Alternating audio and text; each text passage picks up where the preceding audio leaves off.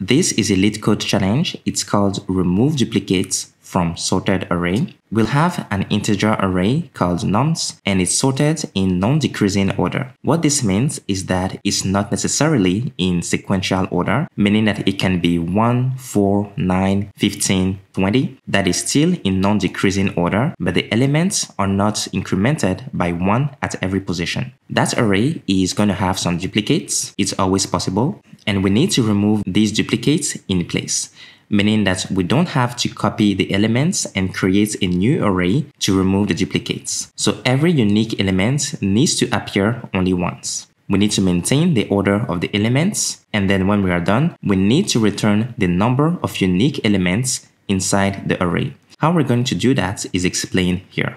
We need to fill the first k elements of the array with the unique values. For example, this is an array. It has 0 duplicated, 1 3 times, and then it has other duplicates here.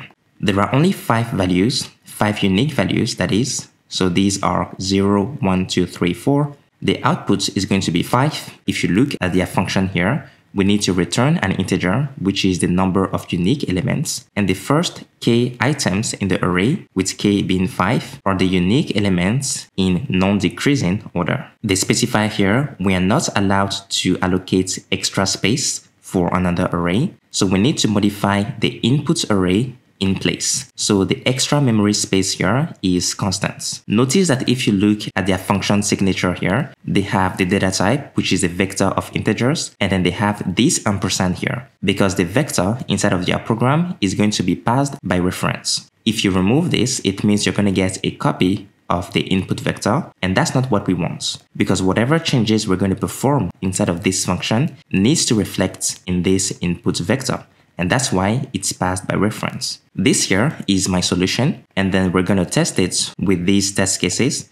The first array is going to be 1, 2, then I'm going to have 1, 1, 2, and so on. I'm going to explain my code now. You see these first 2 lines here. This is to handle an empty array. So if it's empty, then there are no unique items. K is going to be 0, and we don't have to do anything. We simply return 0. And if there is only one element, then k is 1, and it's already sorted. So we don't need to do anything. We simply return 1. In case there are more than 1 items, such as 1, 2 right here, then we can use a method with fast and slow pointers.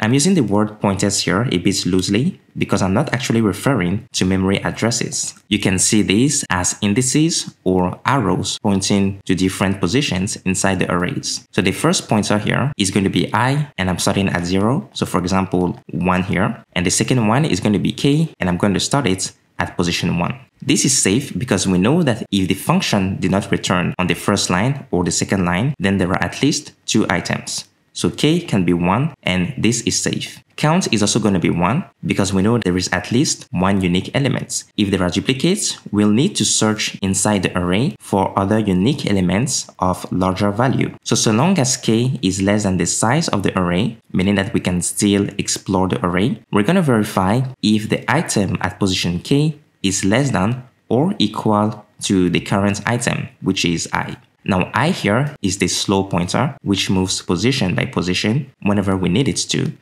And k is the fast one. So k is what we're using to search for larger values that are not duplicates. Now if this evaluates to true, meaning that we need to look for a larger value that is unique, we're going to increase k to continue searching, and we're not going to do anything else inside of this loop. So I have this continue keyword, which means skip to the next iteration. Once this evaluates to false, it means that we need to update the value of our current elements. This is when we jump into this else block here. We're going to move I by 1. So for example, I was here. We need to update the second element here with the number 2, which k was able to find. So if I was still at 0, we need to move I to index 1, which is what we're doing right here. And then we need to assign the value of the element at position k, which is 2, to the element at position I. So for example, this value here, 1, needs to be equal to 2. And then we can record these updates. So this means this array here would be 1,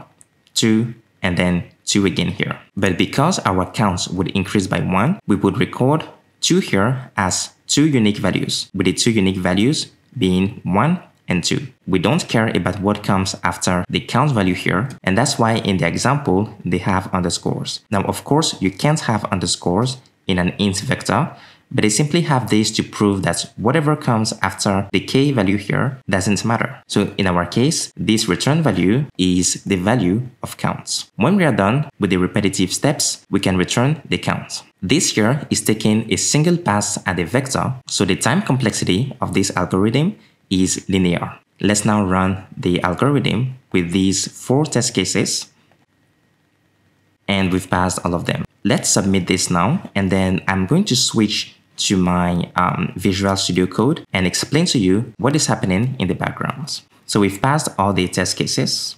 Inside of Visual Studio, I've replicated the function here with my own algorithm, and then I've also added another function to print the vector. This is because inside of my remove duplicates methods, I've added these lines to print the vector to demonstrate what happens at every iteration right here. Inside of my main function here, I'm testing with these values 144,688,99. Then I'm getting the returned integer from my remove duplicates function after passing my vector here, which is by reference. And then I'm printing here the number of unique items inside of the vector. So when I run this code, I get this in the console. This is what we get at first. By the end of the algorithm, when it's done running, we have 14689 in order, and these are the only 5 unique items inside the vector, and they are all sorted in the first positions of the array. And if you look at this here, it's the same vector here, and we also had 14689. Same thing as here,